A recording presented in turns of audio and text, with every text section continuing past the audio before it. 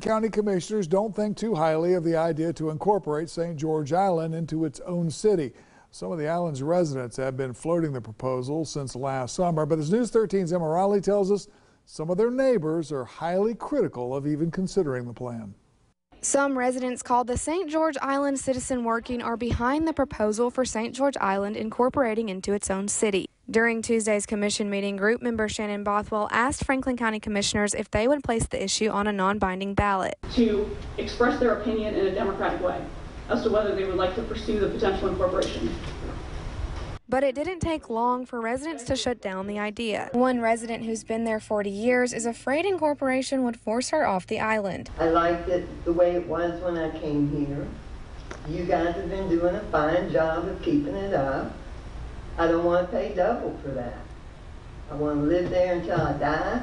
I want to die in old age. But what they're talking about is going to cost me in ways I can't afford.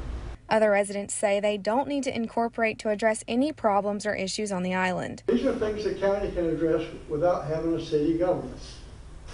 One of the most important things I see right now is drainage study. At least one commissioner admitted incorporation could have some benefits, but he says it's not worth the potential tax increases, which he says could go as high as 10 mills. By one act of government, we can completely dismantle and derail their ambitions and their hopes and their dreams for living out their retirement here in Franklin County, and I'm opposed to that. Commissioners unanimously denied Bothwell's request for a straw ballot. In Franklin County, Emma Riley, News 13, Panhandle Strong.